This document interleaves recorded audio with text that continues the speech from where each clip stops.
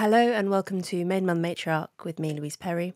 My guest today is Sarah Haider. She is a writer, a political activist, founder of Ex-Muslims of North America, and also the co-host of the podcast A Special Place in Hell. We spoke today about motherhood, about religion, about whether people can really cope with being atheists on a psychological level, about intergenerational households and why it takes a village to raise a child, but why a lot of people don't actually want to participate in the village, and about why wokeness seems to make people unhappy. As always, you can also find the podcast at my Substack, louiseperry.substack.com, where you can find extended episodes, bonus episodes, and also the MMM chat community. Enjoy.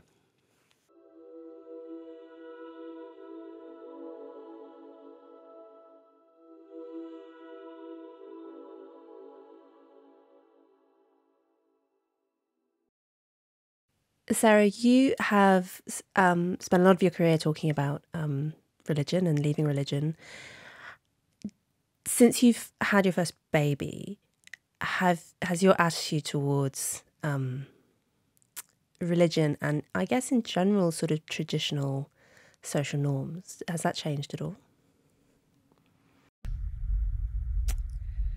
I don't know if becoming a mother necessarily changed all these things. I mean, it's interesting because there are so many aspects of modern motherhood that feel to me to be extremely alienating. And I mean, you'll hear it from a million mothers over and over again about, you know, juggling family and work and everything. But it sort of feels to me that these conversations make less sense now that I'm a mother than they did before. They seem more absurd, more separated from the reality of things than they did before.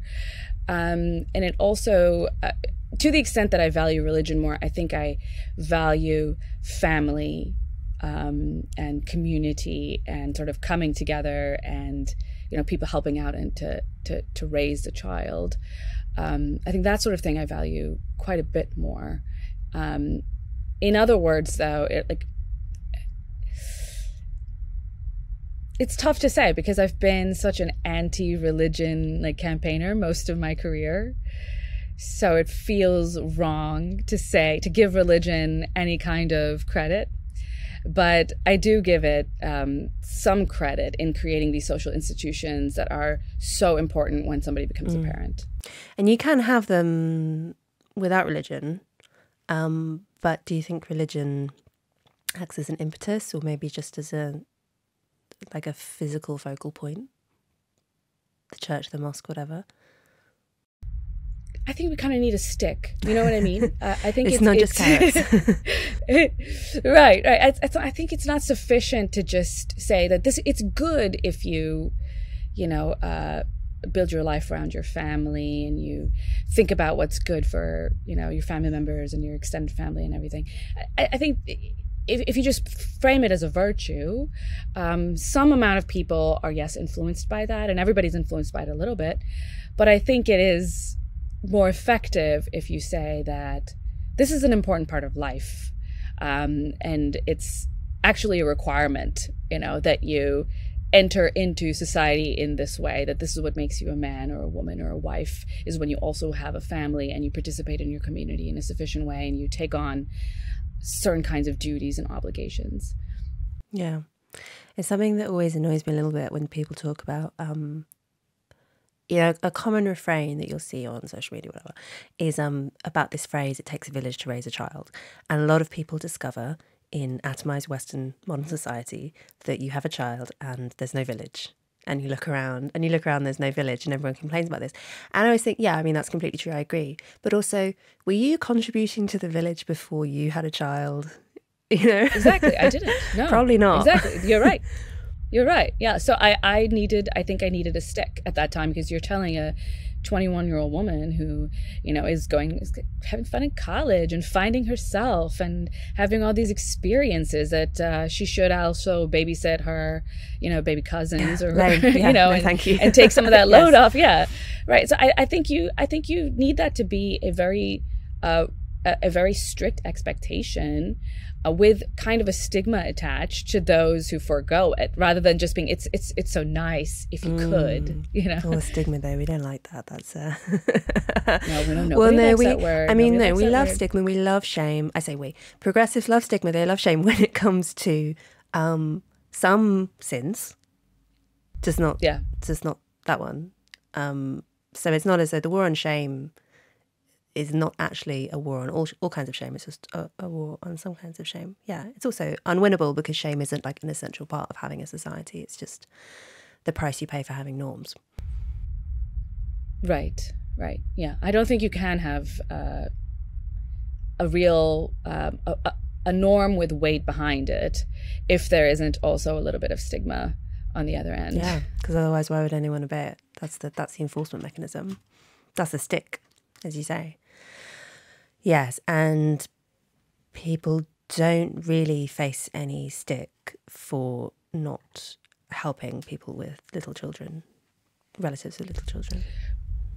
Well, it's not just a little children thing, right? It's just this idea that we exist as individuals, and our main goal in life should be to find ourselves and fulfill our desires, whatever they may be, and that this is the goal in life worth pursuing. And in order to be an individual, like a truly self-actualized individual, you should be really this explorer, this adventurer, this person living for themselves. And if you are somebody who is tied down to family, you're not able to explore the world, you're not able to fulfill every desire that you have or pursue every option, that you are stunted somehow, and I think that this is a very toxic way of looking at life, and what brings meaning and significance to people's lives. And a lot of young people buy into it because, of course, they're young.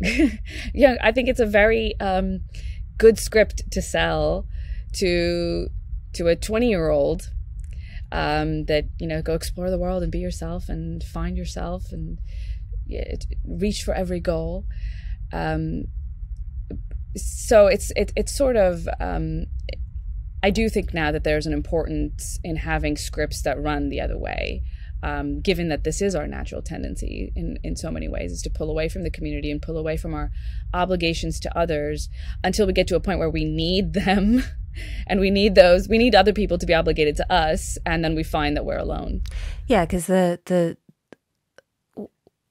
when you are the hot young thing who doesn't need anyone's care and has loads of options, then obviously it's in your interests to be the atomized individual. But then you pay the price down the track when you're suddenly the person who needs the hot young things to help you in one fashion or another, and they don't want to. So, yeah, I've have you ever seen Dairy Girls? Probably not. I'm guessing. I don't know if it's a big thing in America. Okay.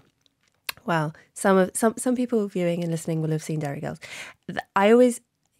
There's this little example in it. It's this really lovely comedy set in Northern Ireland during the 90s. And it's still a very kind of family-centred culture that's being portrayed, working class family. And they have this uncle who's a character who recurs, who is a boring old git who always shows up to family things. He's called Uncle Colm. He always shows up to family things because he gets invited and everyone rolls their eyes and finds him really boring. And that's kind of the comedy. And the girls in particular, so the drama is about these teenage girls. They don't get the point of Uncle Colm at all, and they have no interest in him. But his brother is always inviting him, and he doesn't have a wife. And if Uncle Colm wasn't invited to this, he'd just be alone all the time. And it's a really lovely example of why that kind of culture is really good for the Uncle Colms, because the only people who are going to put up with his boring chat other people who are obliged to because they're his family. And the thing is that we will all become boring old gits at some point, like sooner rather than later, maybe, you know. And when you're no longer a hot young thing with great chat, you sort of need other people around you to feel obliged to spend time with you, because they're not going to do it in a sort of free market scenario. Yeah. But yeah, no one gets that when they're 20. As you say. So I think they need to be shamed into it, frankly, because that's the only thing that's going to work. You can't, you know, the other script that is being sold to them is just so enticing in so many ways, not just because it's their natural inclination, but also because so much of our culture values young people who are, you know, adventurers and striving and, you know, so many ambitions. And this is this is a wonderful thing to be. I remember in college, I only know one girl, and I went to, you know, a Southern school, and still, upon graduation, I only knew one person who got married, like straight out of college. And then she, you know, 2 years later, she had children. And I remember thinking, this is so, like, wow, like, this is like it was, I almost felt like she was from another planet, that, you know, to settle down so quickly, to have children so quickly. She never left, you know, the college town that she graduated from. She just immediately settled in right there with her new husband. I remember thinking that it was extremely strange, and everybody thought it was strange, and more than just strange, trashy. You know what I mean? Like low status, low class. Like that it was, if she was a sophisticated woman, an independent woman, somebody strong, she would not choose this life. Yeah, the class thing is interesting, because obviously there is a skew in terms of how well, I mean, not so much in terms of marriage. That's a little bit, that's obviously all changed now, and actually it's richer people who are getting married more and staying married more. But definitely in terms of having kids younger, yeah, that's not what the upper middle classes are doing. Yeah. Not at all. So now I live in the DC area, and DC is the most educated, like, you know, like metro area in the United States. Everybody here has a master's or like some kind of, you know, high degree. Bachelor's is just, it's the standard here. And everybody's very career oriented as well. Women do not have children until their late 30s. I mean, you know, so many women. And then so many women struggle with fertility, and have to go through IVF. Now I know so much about IVF, having lived in this area and having met these women and learned about their struggles. I don't know if I would have gotten the message that actually fertility becomes so, you know, it becomes so precarious after 35. I don't know if I would have got, I don't know who else would have sent me that message. Except for my mom, who I don't listen to. Yeah, we live in at the edge of a very bougie suburb in London, and there's a lot of ads for like fertility related stuff, including alternative therapies and all that kind of jazz is everywhere. And also everyone has little dogs they treat like babies. and there are more like pet emporiums full of dog prams than there are actual pram retailers. Yeah, and puppies and papooses, that's the whole thing as well.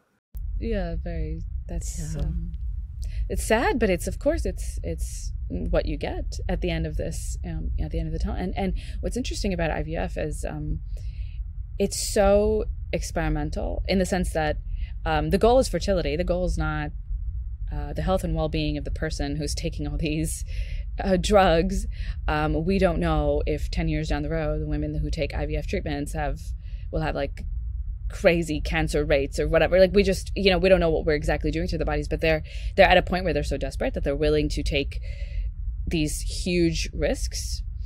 And I mean, it's not even framed as a risk. It's like, this is your shot. You have to take this. So I just, even the conversation around birth control is filled with a lot of, or I should say, it's missing a lot of important warnings and of risks in particular that you might be taking. So of course IVF wouldn't have any of that. I had Michael Bailey on the podcast a few weeks ago, and we talked about paedophilia, which is something that he studies. I swear this is relevant. One of the things we talked about in the extended bit was whether or not chemical castration for so-called virtuous paedophiles, so men who haven't actually committed any crime, they haven't actually molested children, but they have the desires to, whether or not it's ethical for them to take drugs to suppress their sexual desire to sort of make them safe. And we've had a bit of a debate in the Maiden Matriarch chat about whether or not this is good.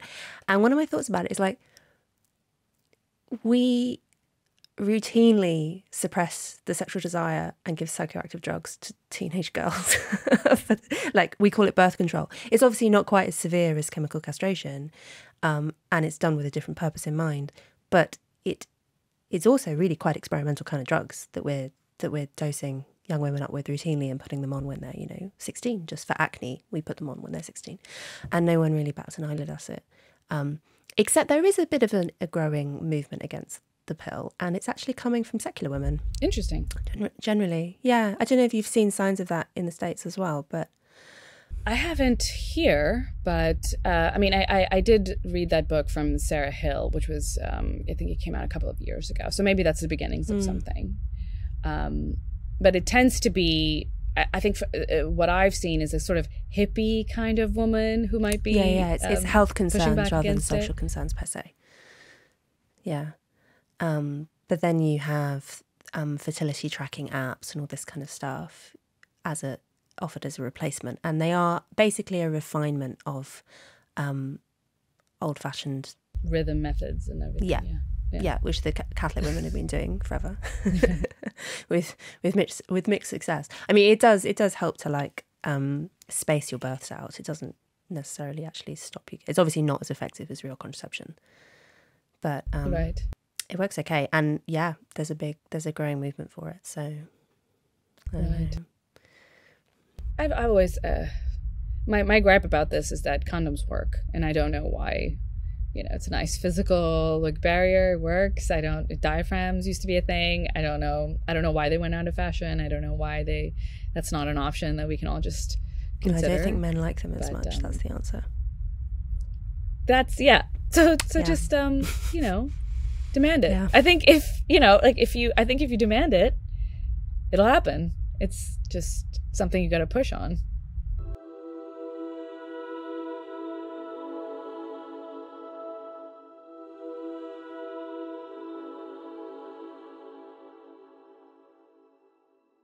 Maiden Mother Matriarch is brought to you by Keeper, the world's most advanced matchmaking solution. Now, many of you will know that I'm normally extremely suspicious of dating apps like Tinder and Bumble, which tend to produce repeat customers who must endure endless, miserable hookups and short-term relationships without ever finding a spouse. Well, Keeper is a completely different kind of service. Its algorithm prioritizes immediate attraction, but also, crucially, long-term compatibility, because forever is the goal. Everyone in the Keeper matchmaking pool is there because they want to find a spouse. Using psychometric tests like Big Five, IQ, and masculine and feminine polarity, Keeper can accurately predict who you're going to have the strongest chemistry with. The platform only gives you a match if you are an exact fit psychometrically and if the match offers everything that you've told Keeper you're looking for in a partner. It won't waste your time with only good enough matches like other dating apps and matchmaking services will. So, find your Keeper at keeper.ai. That's KEEPER.ai.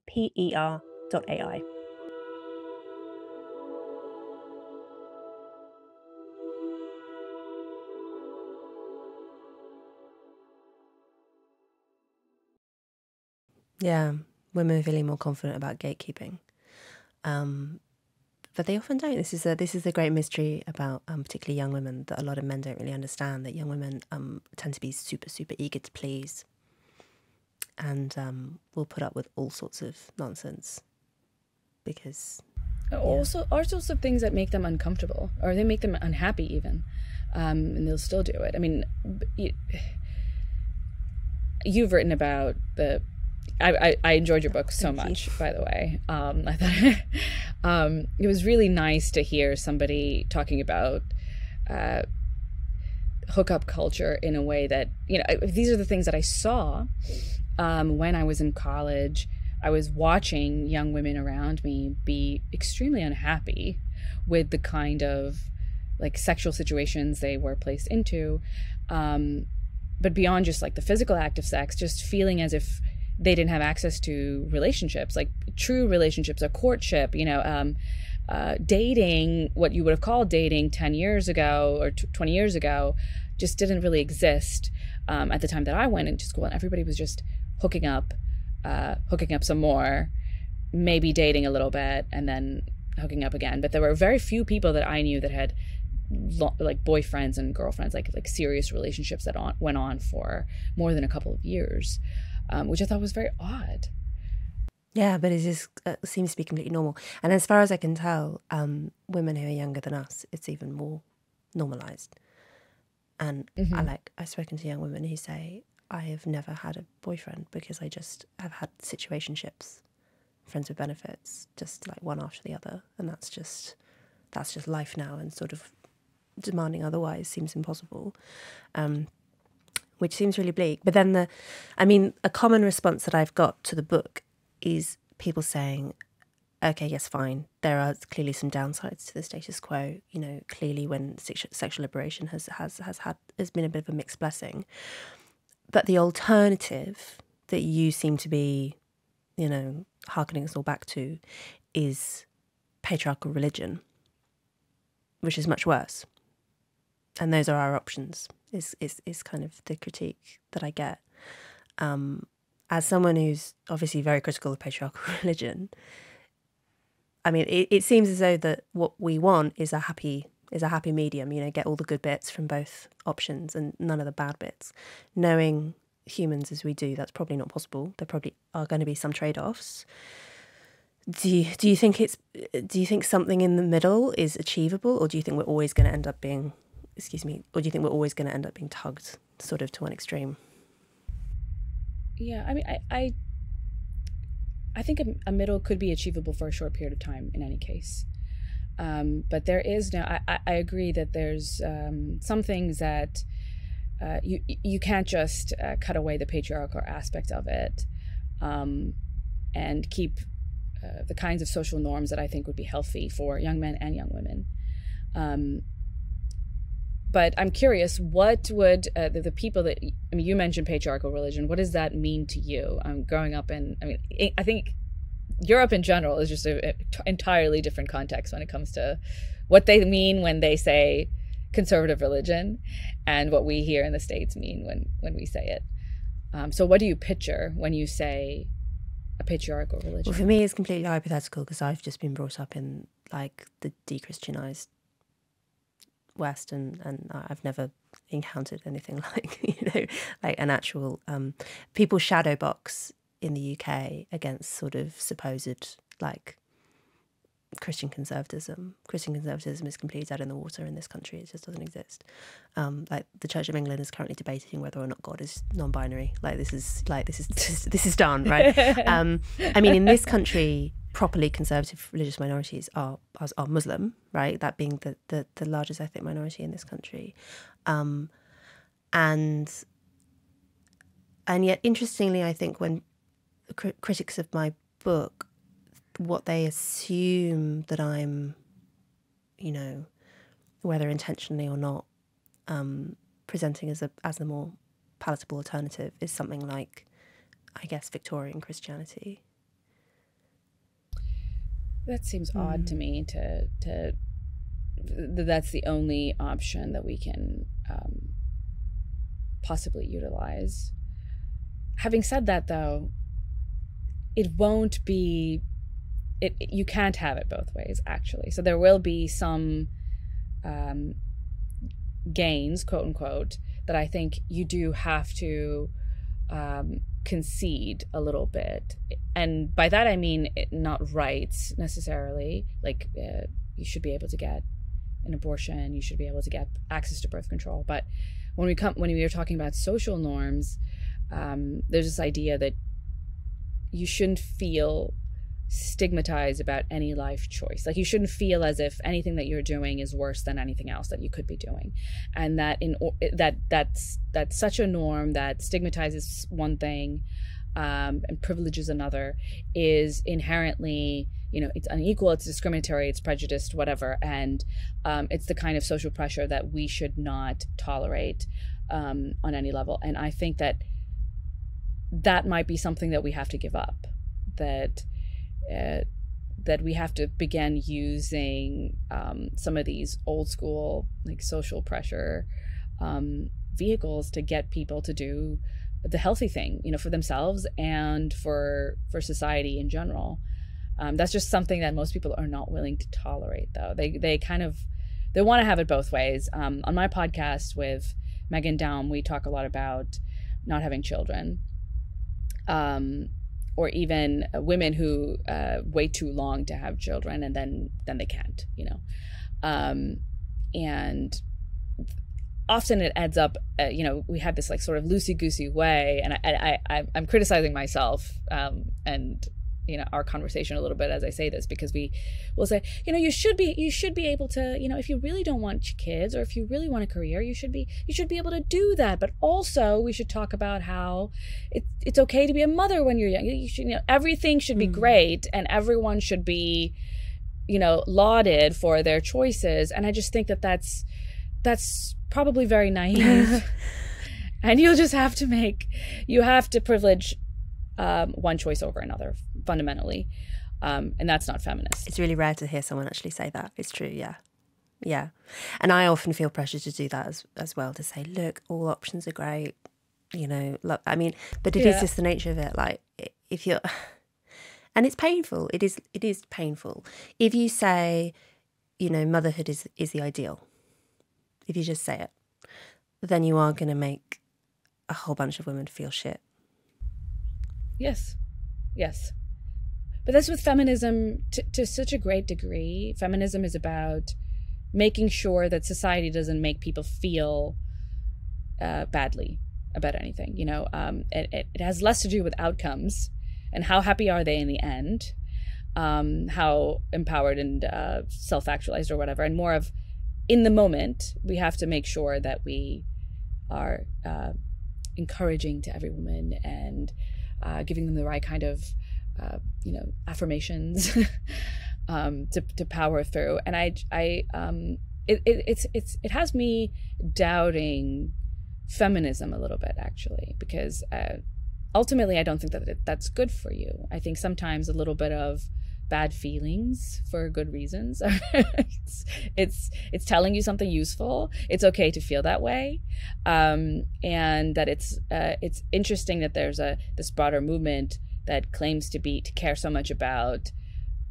one group of one population, and it doesn't really seem to focus too much on how is all this choice, how is all this affirmation actually affecting them in their lives, and where is it leading them in the end? Like, are they happier? Are they more fulfilled? Are they feeling less anxious about their place in the world? There's a book called Good Reasons for Bad Feelings. I don't know if you've read it. I've had it on my wish. I've had it on my wish list for ages, and it's about okay. Like explaining negative emotions in evolutionary terms. Like, why do you? I've not read it, so I'm speculating. But an example would be that feeling of you ever had the expression the hedonic treadmill?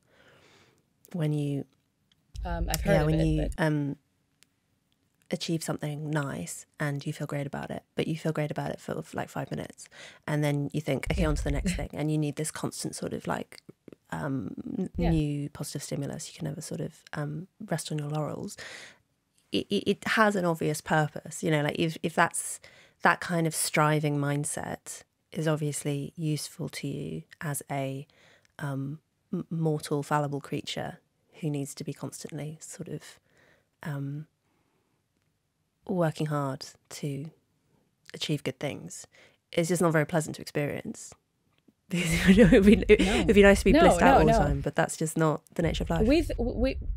we think of negative feelings as something as almost a medical problem that you need to find an external solution to, not listen to it, and think about what it might be telling you about your place in the world, or the choices that you are making at the moment. It's odd. I find it, I don't want to derail this discussion and go on to psychiatry, but I have many gripes about the amount of antidepressants and anti-anxiety medications that we're ingesting as a population. At least Americans are. Americans are taking a lot of medications for their anxiety and depression symptoms. It's incredible, actually, and it makes me think about how we talk about birth control and how it might be changing your day-to-day interactions with the world, and how it might be changing how you feel and how you behave as a sexual being. Certainly these drugs are doing something.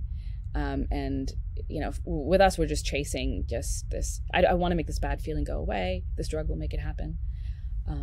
Yeah, Brits love antidepressants too. I can't remember the numbers, but it's amazing. Like a quarter of us or something like that, a quarter of adults prescribed antidepressants at any one time. I've been thinking about this recently in relation to Betty Friedan's writing on, I can't remember exactly the phrase she uses in the book, in The Feminine Mystique, but I think it's the malady that has no name, or the problem that has no name. It's when she's describing this sort of anxiety and malaise and whatever experienced by housewives who are stuck in this late 1950s sort of setup and feeling intellectually frustrated and lonely and all of this. And she's right that clearly women do often experience those emotions in those kind of contexts. And, it always bears repeating that setup of the lonely nuclear family separated from the extended family and the community is historically strange and clearly is very bad for people psychologically. And absolutely, I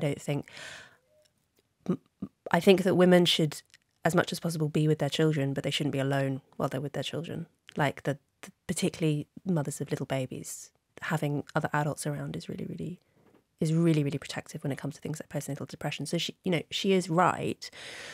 But then I also look at the mental health of women post this enormous influx of middle class women into the workforce, and I see that the malady that has no name has not gone away. I mean, it's just been called depression anxiety, and we've been prescribed a whole load of SSRIs for it, which suggests to me that what's going on is not precisely that women are unhappy when they're housewives and they're happy when they're allowed to work.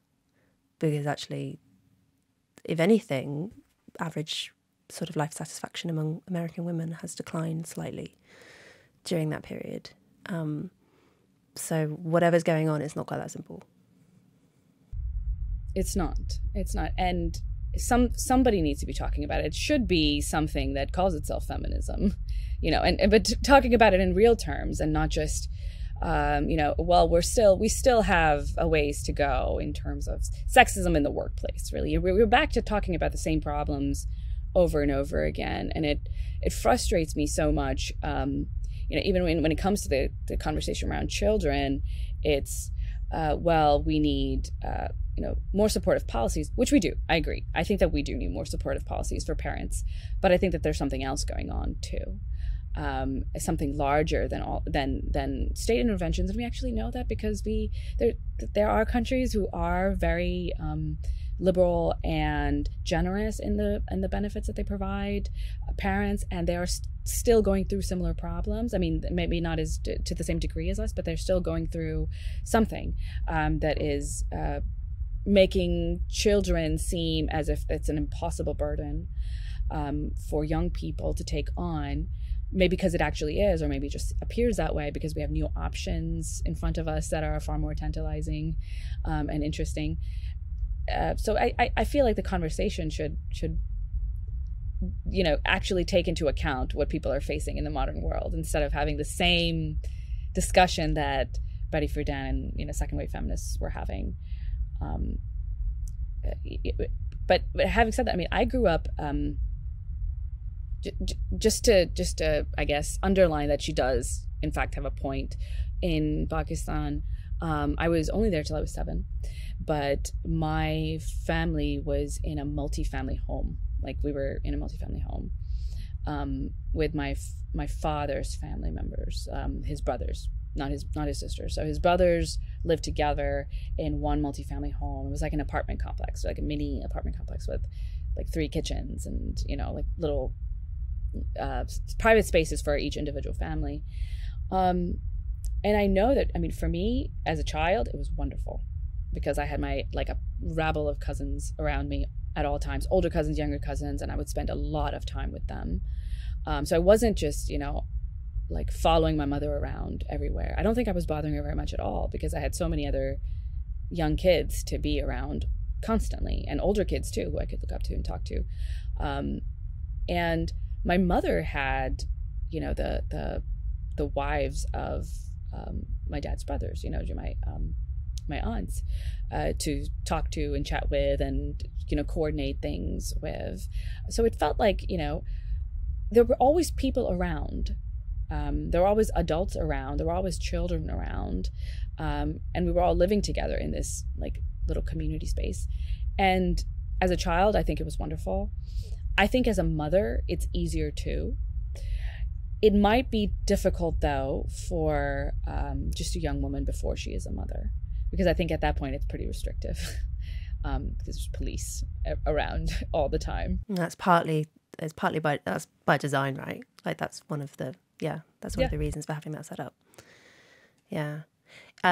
Did your mum get on with her sisters-in-law? Decently. I mean, I think it was just it's the best solution for what is, you know, otherwise a kind of a terrible situation. She, you know, had a bunch of small kids, my mother did, and so did everybody. If they were living in this, you know, 1950s style sort of atomized nuclear family only household, I think my mother would be absolutely miserable. I would be too. I think she would have been the kind I of, would be too. She would be the antidepressant, and then you know, white wine or vodka or whatever at the end of the night. Like, I think that's what she would be doing to just make it through the day. But she wasn't completely losing her mind despite having small children. I think she did have to deal with the unpleasantness of having people around her that she didn't choose for herself.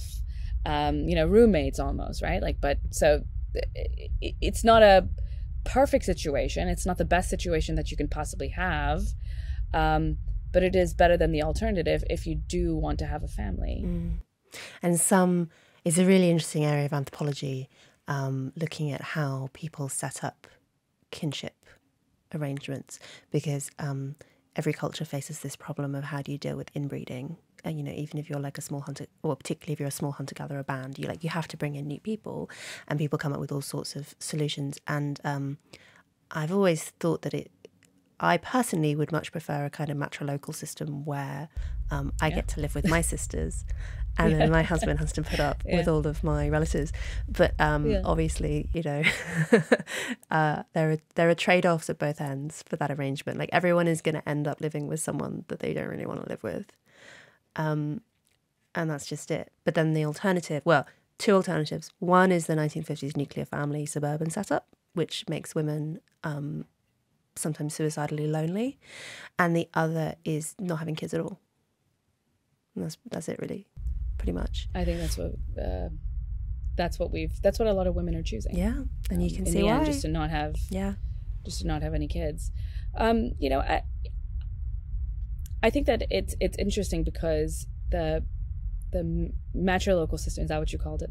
I'm probably mangling my memory of kinship systems, but I think so. I don't know. Let's say that's right. Yeah. I think I would prefer that too, because that's ultimately what's ended up happening in a way anyway, like with the help that I'm getting with my just around the house, childcare, whatever. It's from my female family members, you know, my mother, my sisters. That's who I'm calling on when I need help. But I still think that when it comes to living in like the kind of situation that I was in, where we were living together, having strange men, unrelated men around small children is not a good idea. Yeah, that is probably a bad idea. So I think that's the main concern is the safety of the children. in that setup can be kind of precarious. Yes, I mean, yeah, probably the ideal is you just want to be really local to each other, but not actually living together. Yeah. What my hairdresser has, actually, she has a really great system. I don't quite know how this ended up happening, where she lives in the same block of flats as both her sister and her mother. Yeah, and so she and her sister both share childcare, so they both work 3 days a week or something, and then the other sister looks after all the kids. I also think I don't think their husbands work very long hours, so like they're also around as well, but just for those like core hours in the day.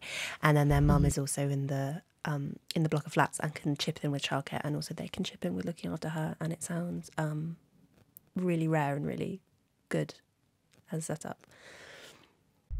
Maybe we might be going back to a scenario in which that's possible for even people who are high achieving, simply because now we can work from home. Yeah. You know, there was a little bit of a birth rate boost because of remote working. Yeah, okay. At least in America, slightly. That's good. Yeah.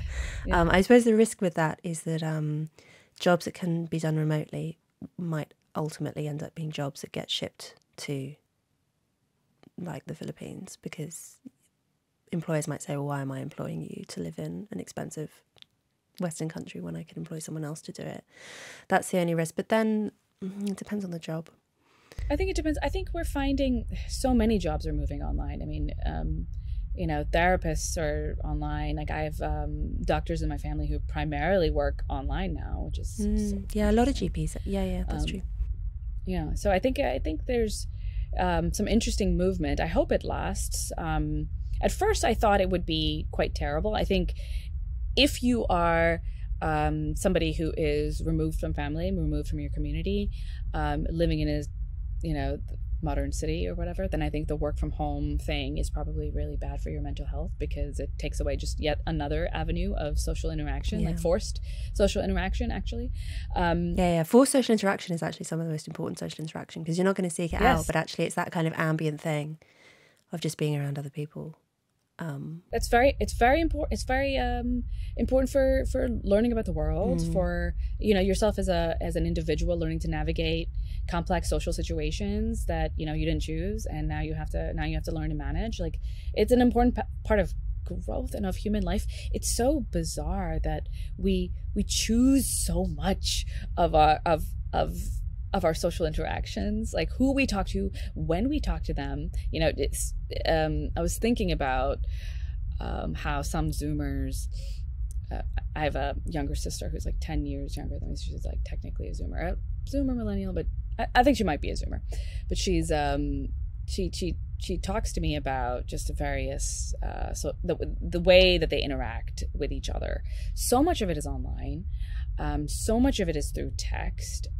This is how they feel comfortable with interacting with each other. And I wonder how much of it is just that in real life you don't choose, you don't get to choose so many different aspects of the interaction, right? Like if I'm in a party, anyone can come up and talk to me, and then I might have to respond to them. It's not like a DM where I can ignore that DM, or a message, I can just ignore it because I choose not to have this social interaction.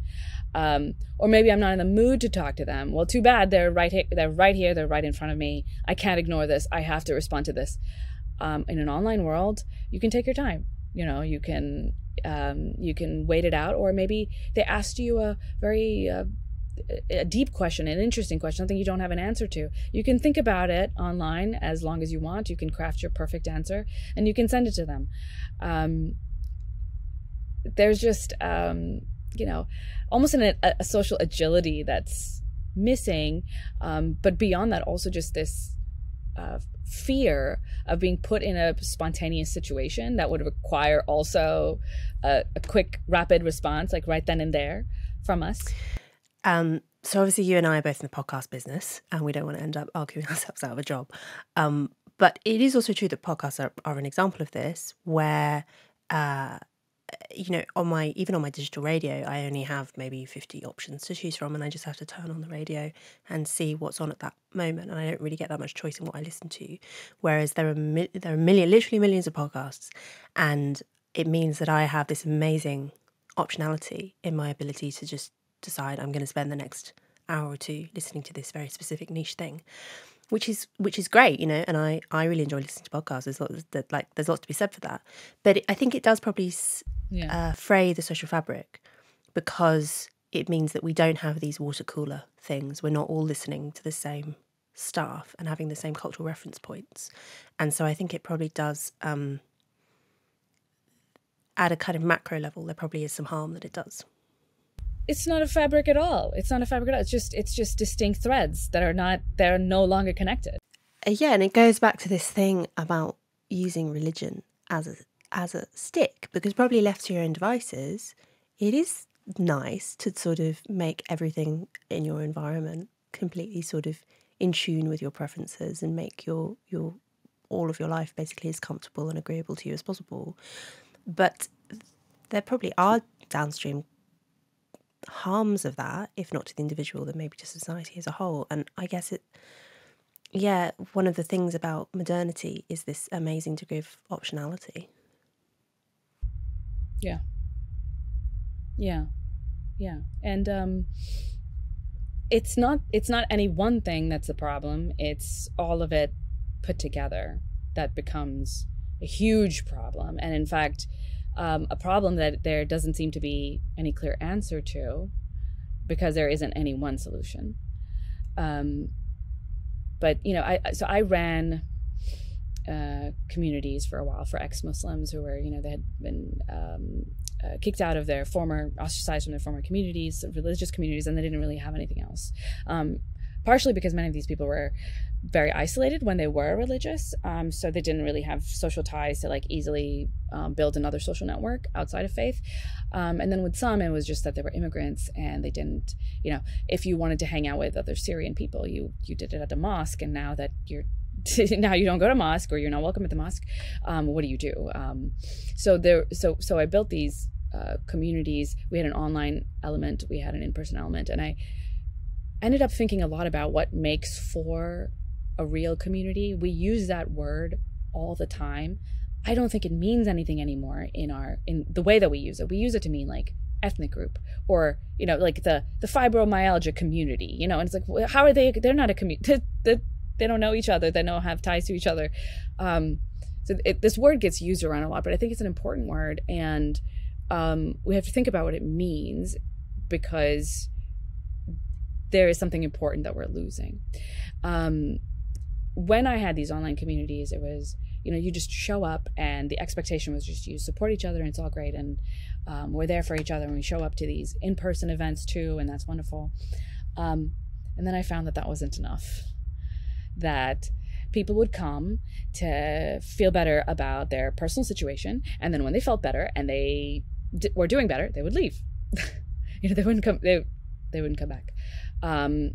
And even day to day, so maybe one week they were feeling good and they wouldn't come, and then the other week they would come because they were feeling bad, you know. But it's like what we said in the beginning of the conversation, which is that you have to be willing to give when you don't need anyone else. You know, when you have something, when you're happy and you're satisfied, and that's the point where you have to be there for others and have some kind of a duty and obligation to others. So I started thinking a lot about the fact that if you don't have a very clear expectation to give to others, then you don't have a community. You know, if it isn't clear that you must be there for other people, you know, let's say you have to attend church, right? You have to show up, literally show up, you know, and or come to the potluck, or somebody's sick and now you have to take care of their kid or whatever, or volunteer at the child care center or whatever, the, you know, community child care center. If there isn't a clear expectation of you giving something to them, it's not a community. And so many of these online communities don't ask anything of us. Maybe they'll ask you to give, you know, money to like enter in once, but they don't ask anything. Yeah.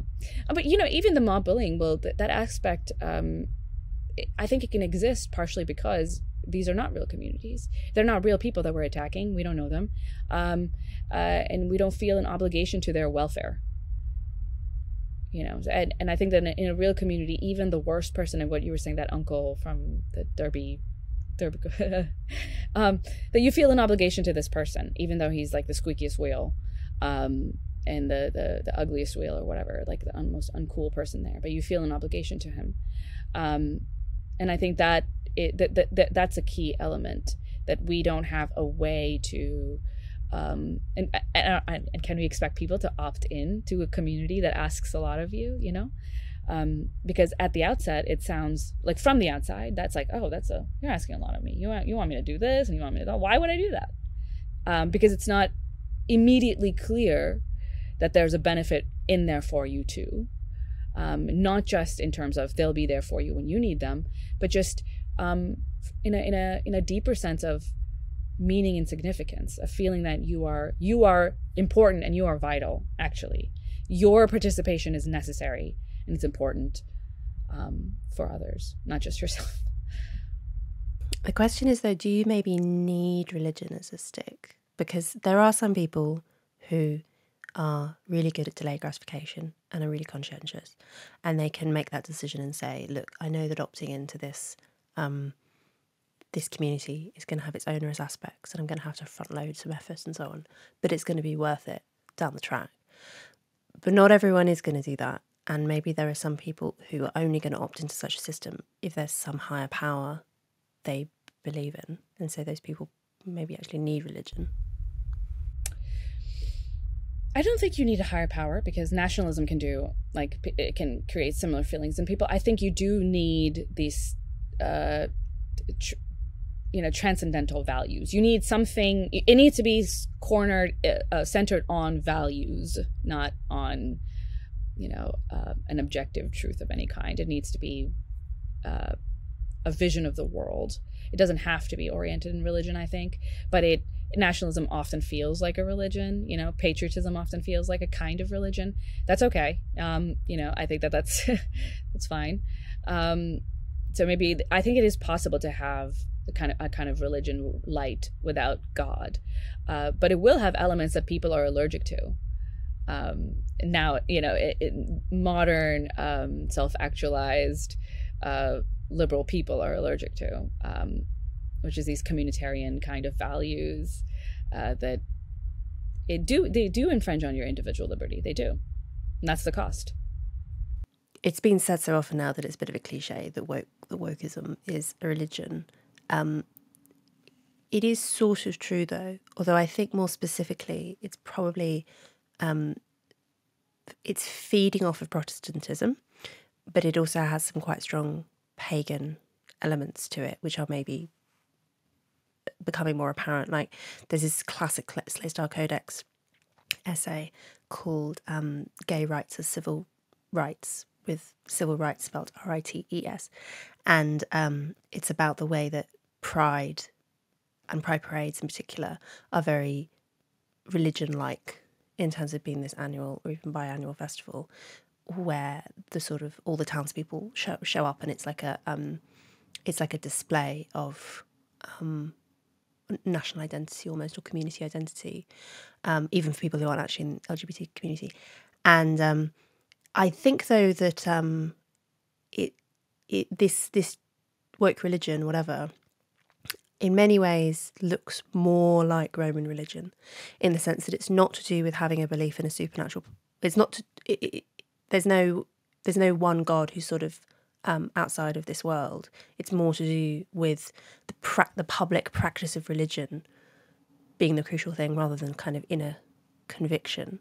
And I mean, although, is it really a community according to your definition, where it sort of requires onerous practices from people? I don't know. I would call it a parasite more than an actual religion, like in the sense that it's something that hijacks our need and desire for a faith in very, like, in a good way. I mean, in the sense, not good, in an effective way. But it doesn't necessarily give us the benefits of a true community, or a values-oriented system, because I don't think wokeism has very clear or true values. I think ultimately that doesn't have much of anything at all. if you dig deep into it.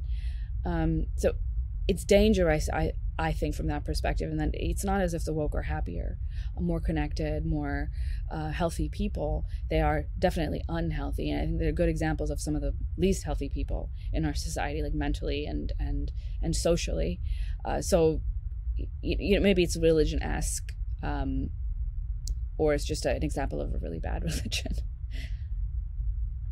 So I want to talk more about the proven mental health harms of wokeism, which are very, very well documented. We can talk more about that in the extended bit, and talk more about anti-psychiatry as well, because I think that's something we're both really interested in. But to wrap up this bit of the podcast, could you please let viewers and listeners know where they can find more of you? Absolutely. So you can embarrassingly find me on Twitter, getting dragged for one thing or another. At this point, I think part of me must like it, like just getting thrown in the mud all the time, because because I am asking for it. Sometimes I write something and I'm thinking, like this is going to be terrible, and then I hit it anyway, and then so psychologically maybe I need a therapist to talk me through what's going on there. But you can find me, so you can find me on Twitter, Sarah the Haider. I also have a Substack called Hold That Thought. I've been trying to write a lot more often, and I do, and I've recently published a little manifesto, a draft of one anyway, about my beliefs on gender, or my unbelief about gender, actually. And I'll have the full version out soon. It's causing waves already. So you can check that out at Hold That Thought, or just sarahhaider.substack.com. Thank you so much, Sarah. Thank you so much for watching that episode of Maiden, Mother, Matriarch, and for all of your support. It means an enormous amount for the growth of the show. If you want to hear bonus content, an extra 20, 30 minutes of conversation with the guest, maybe a little bit more personal, a little bit less filtered, then you can go to my Substack at louiseperry.substack.com, where you can sign up for extended episodes and also bonus episodes, and you can also access our chat community. You can also support the show by subscribing on YouTube or subscribing wherever you get your podcasts, and rating and reviewing on Apple Podcasts is also really great for encouraging other people to give the show a try. Please also spread the word, tell people that you know who you think might like it to give it a shot. The word of mouth effect is really valuable, so we'd really appreciate it. Thank you so much, everyone, for listening, watching, and supporting what we're doing.